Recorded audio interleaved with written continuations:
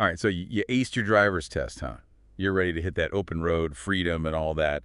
But real talk for a sec. Yeah, driver's ed doesn't exactly prepare you for everything, does it? Not even close. Like, remember that whole section on deciphering weird car noises? Yeah. Nay, neither. But no worries, that's what we're here for. Exactly. Knowing the rules of the road is one thing, but feeling confident and prepared to handle the unexpected, that's a whole other skill set. And that's exactly why we're diving into these articles today. Totally.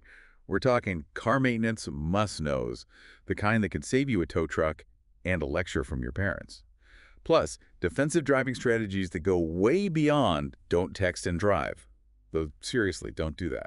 And most importantly, we're going to help you shift from feeling like a nervous newbie to a driver who's got this whole being on the road thing down. Confidence is key, right? hmm But, okay, both these articles make a really good point.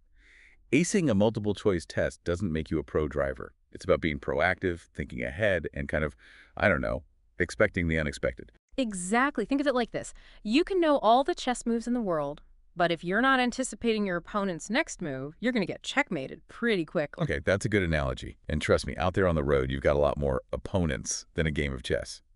Speaking of, can we talk about that heart in your throat feeling of merging onto a busy highway for the first time? Like, is it just me, or is that basically a rite of passage for new drivers? Oh, we've all been there. It's intimidating, for sure. But that's where the practical advice in these articles comes in. Right. It's like having a roadmap for those situations that used to feel totally overwhelming. Suddenly, it's not so scary. Exactly. So before we even get to the out on the road stuff, let's talk about the foundation, your car. One article breaks down essential car care using this super handy acronym, FORCES.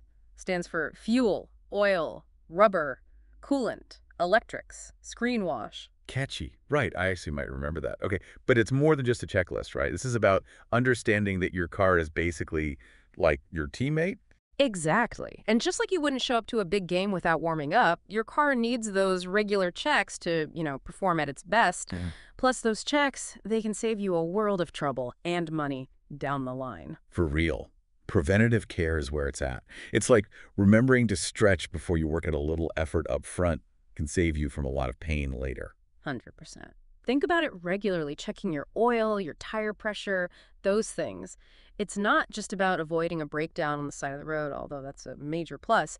It's about spotting potential issues before they become major and expensive headaches. Okay, that is music to any new driver's ears, especially if you're, shall we say, on a bit of a budget. And speaking of avoiding those expensive headaches, remember that time I told you about ignoring that weird rattling sound coming from my engine? Turns out a little O for oil check could have saved me a very pricey tow truck ride and a very stern talking to from my mechanic. Oh, I think we've all been there at some point. Mm. But that's a perfect example of what these articles are all about, learning to recognize those early warning signs. Like, if you know what a healthy engine sounds like, you're way more likely to notice when something's off. And that, my friend, is invaluable. So we've covered keeping our cars happy because a happy car means a happy driver, Hmm. right? But now let's talk about navigating that whole jungle out there on the road. All those other drivers. Right, and that's where defensive driving comes in. But it's not just about being super cautious. Yeah, it's not like we're aiming to be scaredy cats out there. Exactly. It's more about, like, strategy. One of the articles had this great analogy. It said, imagine everyone else on the road is playing a slightly different game, like with their own set of rules. Okay, I kind of get that. So you don't know what those rules are, right? Makes sense. You got to be extra observant because of that. So it's less about every other driver's a terrible driver, even though some days it feels that way, not gonna lie, and more about, okay, everyone's got their own thing going on, so I need to be ready for anything. Exactly. You got it. Like Yeah. expecting that squirrel to run out in front of you, even if you're thinking, why would a squirrel even do that? Sometimes they just do. I feel like life on the road is basically just expecting a bunch of squirrels running out in front of you.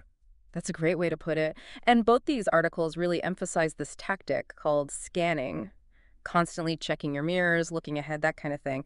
Basically, you're creating a mental map of what's happening around you. Right, right. So nothing takes you by surprise because you're already kind of a step ahead. Exactly. Okay, speaking of essential driving skills, can we please talk about the following distance rule? Because I feel like that's one they drill into your head in driver's ed, but does anyone actually DO that? Yeah. Okay, serious question. How much space is enough space? Because I feel like every time I think I'm good, the person behind me is basically like in my back seat. I mean, I'm a pretty confident parallel parker, NIW, but when I was first learning, let's just say I needed all the space I could get. Right. And that's the thing, people are still learning, even if they've been driving for a while. But yeah, one article breaks it down, like the actual physics of it, Hmm. your reaction time, plus the car's braking distance. You need way more space than you think. Yeah, this is why I love these deep dives. Practical info you can actually use. Okay, so we've talked about the car, the other drivers. Hmm. What about when the weather decides to throw a wrench in things? Oh, yeah. Mother Nature does not play by the rules of the road. That is for sure. It's like 1 minute it's sunny and perfect driving conditions. Next minute, you're practically swimming down the highway, dodging those massive puddles. The unpredictability is real, but you can be prepared.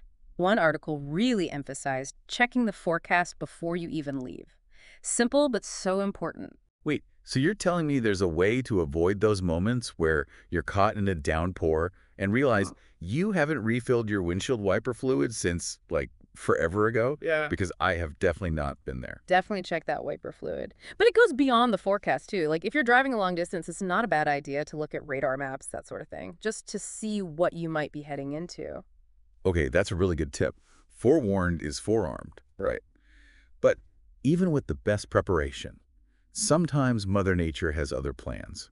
So what happens when the weather takes a turn for the worse, when you're already out there asking for a friend who might have driven through a blizzard once, or, just a really heavy rainstorm? We've all been there, but one of the articles had this really good point. It's okay to pull over. There's no shame in prioritizing safety. I mean, I guess that's better than ending up, well, Speaking of things that can wait, let's talk distractions.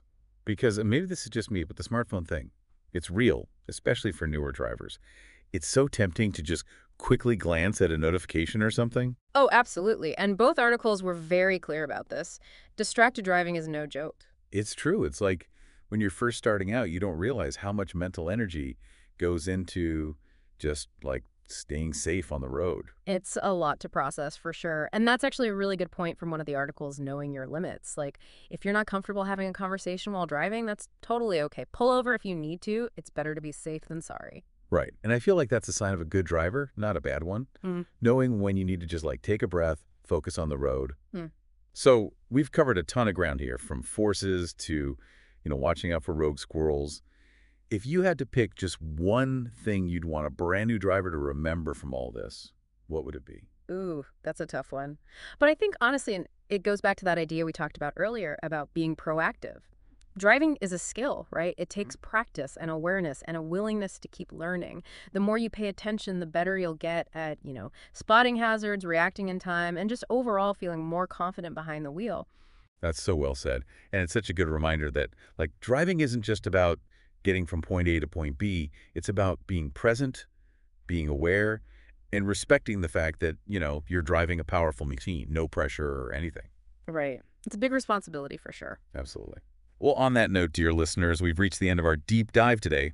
From car care essentials to resisting those tempting smartphone distractions, we've covered a lot of ground. Remember, being a good driver is a journey, not a destination. So stay curious, stay informed, and most importantly, stay safe out there. We'll catch you in the next one.